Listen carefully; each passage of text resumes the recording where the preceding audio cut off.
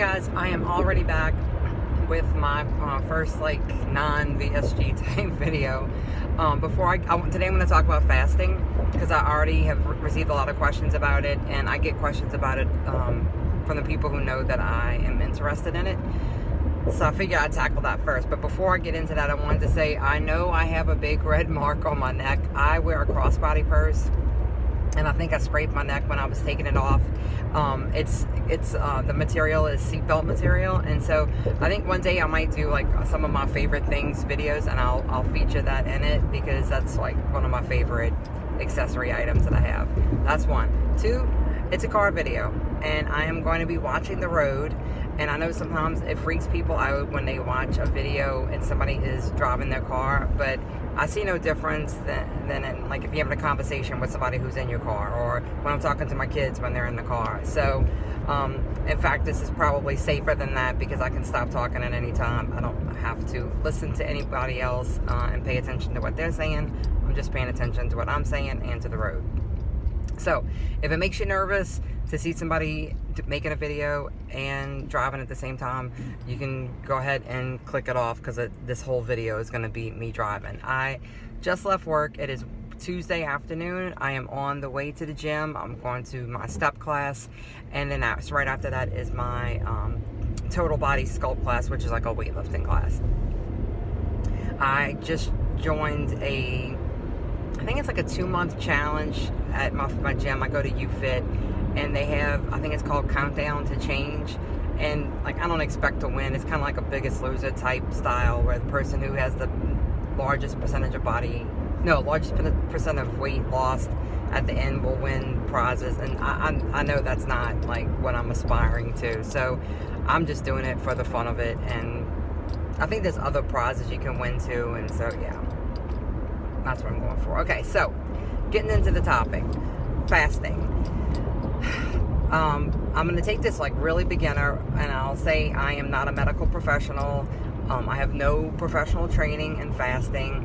I've just done a lot of research, and I won't say a lot of experiments because I don't think I've done a lot of experiments. I have done experiments on myself, but I have a long way to go with trying things and figuring out exactly what I like and what works best for me. And one thing I've learned over this journey with losing weight is that every stage you're in is kind of gonna evolve, and things that you think are exactly right now, 2 years from now, you probably won't. And I know that's probably where I am now. Things that I think are great now or work perfectly for me now, it's going to continue to evolve, which is why I named my last video when I put in the title that the only constant is change, because it's true. Like, and if you're doing the same thing 6 years from now, or if I'm doing the same thing 6 years from now, I'm doing something wrong, because that means I'm not learning and growing and trying new things. So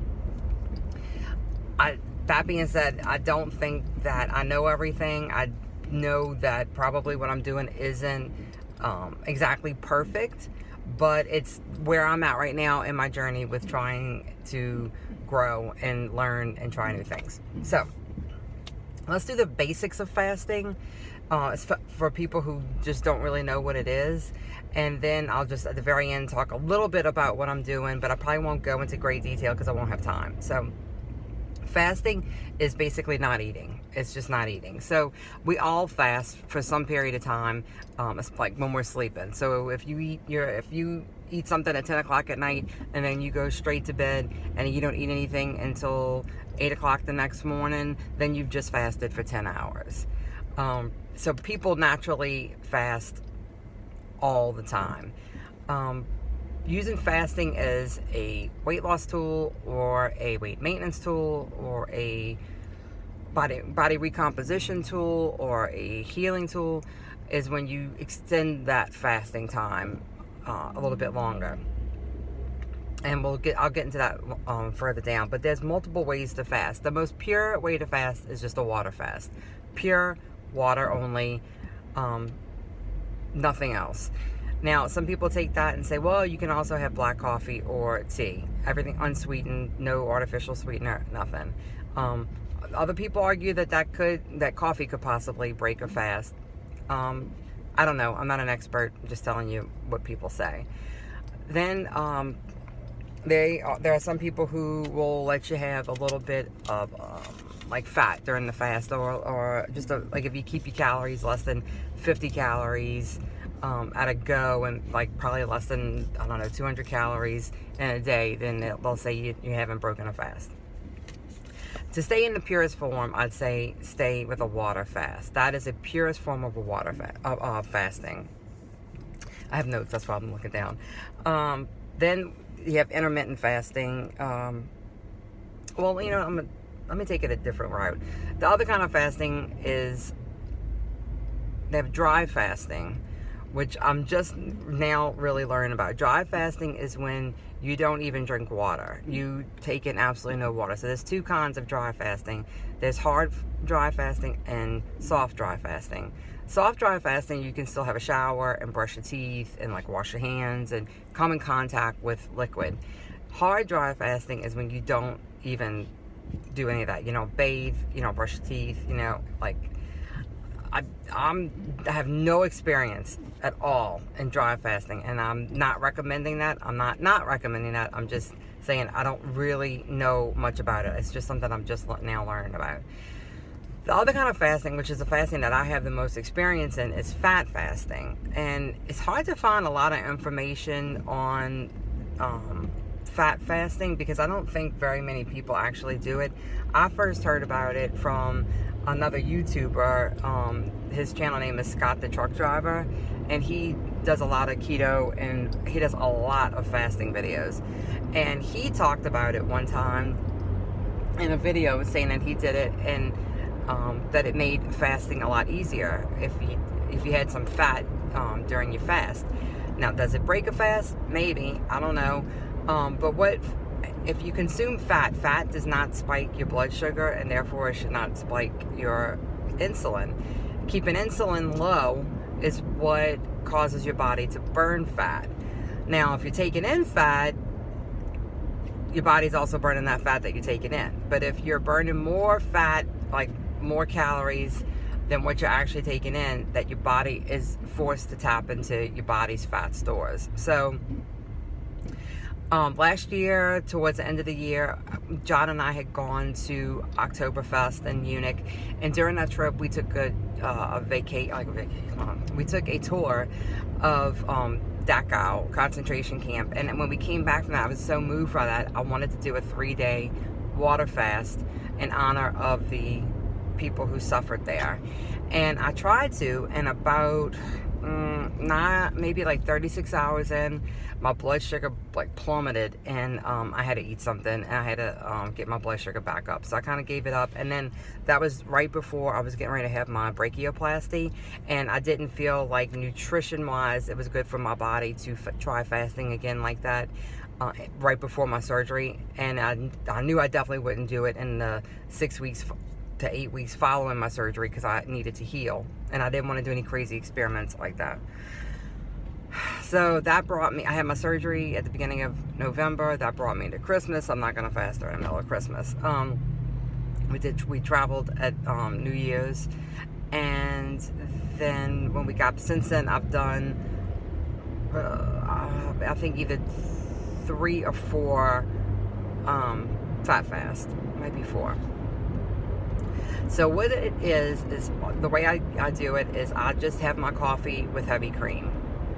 And I always have about, I don't know, 3 or 4 coffees, like big, like this size cup coffee every day anyway. 2 would be my minimum to have, but on the days that I'm fasting, I'll have a lot of water, and then I'll have like maybe 3 or 4 of these cups of coffee with heavy cream. Maybe I might put a little butter in it. It just depends on like if I'm trying to satisfy something.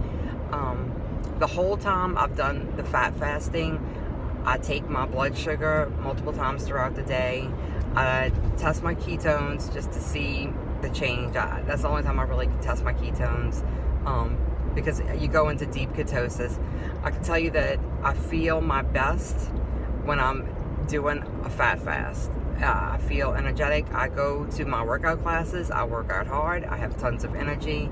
It does not make me feel lethargic. I do not feel like I need anything to go to the gym. In fact, usually on day 3 is when I feel my best. So I've done some that are kind of short, like 36 hours, done just over 48 hours. And then my longest one was, I want to say it was like 87 or 88 hours. And I could have gone longer, but we had friends coming in town, and I was going to eat dinner that night, and I wanted to break it with break my fast with some bone broth, which probably didn't technically break the fast because it wasn't that many calories. But so it might have been 80, I'll say 87 plus hours, and felt fantastic. And I dropped a lot of weight, but some of that weight you're going to gain right back just because of going from no food in your system to having food in your system. Food has an actual weight, so of course you're going to gain a little bit. But I'm right now, for the next few weeks, I'm planning on, like, when I am traveling this coming weekend, but we don't have any big trips coming up, and I'm going to use the next few weeks to do a 2 to 3 day fast every week. So I'll probably have like this week, my last meal will be Wednesday night for dinner, and then I will just have coffee with cream and maybe a little butter on Thursday and Friday, and probably until Saturday evening. So it'll basically be 72 hours from Wednesday night until Saturday night. I won't have any food, and then I'll break my fast probably with something really yummy like steak. You know, I don't know. I haven't even thought about what it is, but that is definitely, I feel very good when I do that fast. And I do my 2 classes on Thursday, I'll do a step class on Friday, and I'll do a step class Saturday morning. And then I have other appointments and errands to run during the day on Saturday, so that helps pass the time. My biggest thing is it's hard for me to do it on a Saturday evening and on a Sunday, because those are usually like my food prep times and the times I'm most exposed to food. And so like on Thursdays and Fridays and Saturday mornings, I'm very, very busy with mom life and work life and fitness life, so it distracts me from not eating, so it's fine. But between having VSG and being completely fat adapted with keto, I really have very, very little hunger. I'll have little twinges of hunger at the certain times that I normally eat, and I'm still not sure if it's just like a habit or if I really feel twinges of hunger, but like I don't get stomach growling. But I was a kind of VSGer who never really had hunger after surgery. So and then doing keto just took away any other little like emptiness that I have. I don't get that way. So I always say that I think VSGers or WLSers have an advantage with fasting and with keto because we already have a lack of the hunger hormone ghrelin. So it's just, we have the double incentive to not eat. So that's what I've been doing. I've been fat fasting, and I find it easy. My next step from here, I have 2 ways I'm going to try and go. One, I may try and go even more extended to maybe a 4-day fat fast. I don't know. We'll see about that. Or I could go with trying to do water fast. So I might do like a fat fast day, and then the next 2 days only water fast, or some combination of that for the 72 hours. I'm not sure yet. I'm happy with the fat fast right now. When I did it last week, I lost, I believe it was 8 pounds. No, sorry, 7 pounds in those, in the 1 week period that I did. So 7-day period, but I only did the 3-day, not even, no, I did like just over 48-hour fat fast last week, and I lost 7 pounds during that time. Now, like 2 days later, I gained back a pound, but not a big deal. So if it kind of moves the needle down a little bit, what I'm hoping to do is to lean out, to burn actual fat on my stomach and on my arms while I'm working out to build muscle. Contrary to popular belief, fasting is very muscle sparing, especially if you're keto adapted and fat adapted. If your body knows that you burn fat for fuel, it is not going to tap into your protein stores for fuel. It's going to tap into your fat stores. It will not start tapping into your protein stores until you're so lean that you don't have hardly any body fat, and I'm certainly not there. I'm probably, the last time I had my DEXA scan, I was about 24% body fat. So I would love to do this, and we have a beach vacation coming up in June.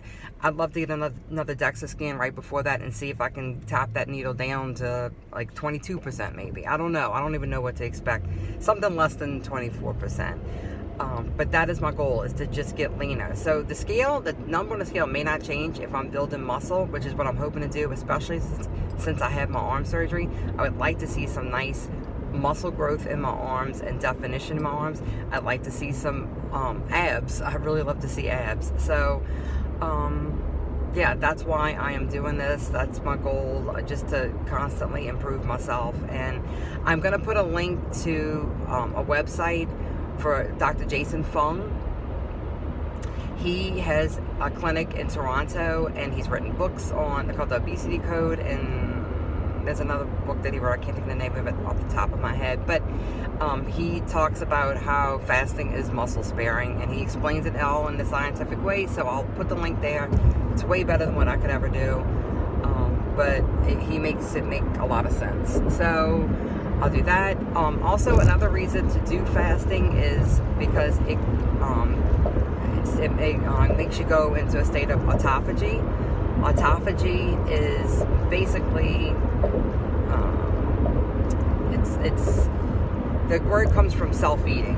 So it's when your body takes damaged cells and breaks them down and repurposes them and makes them, so this can induce, like, help. They're found that it helps with cancer. Certainly fasting helps with type 2 diabetes. It can basically reverse type 2 diabetes because it controls your insulin. But there, like, autoimmune disease can help, which that's what I have with my arthritis. So that's another reason why I'm doing this, is to help my arthritis and inflammation issues. So autophagy, I was going to say, there was a scientist who won the Nobel Prize in, I think it's physiology, wait, I got his name written down here, Yoshinori Ohsumi. Back in 2016, he won the Nobel Prize for his discoveries with autophagy and the benefits that can come with it. There's a lot of researchers out there doing research on autophagy and combining it with chemotherapy and to cure cancer. And you're not going to hear a lot about it because there's no money to be made in not eating, and that's why the research just hasn't been that extensive. So that's my quick summary, my quick 18-minute summary on fasting. If you have any questions, put them in the comments below, and I can maybe get more in depth in what I know and find the research that I can link to answer some questions that you might have. Hope this was interesting, and thanks for listening. Bye guys, go out and make it happen.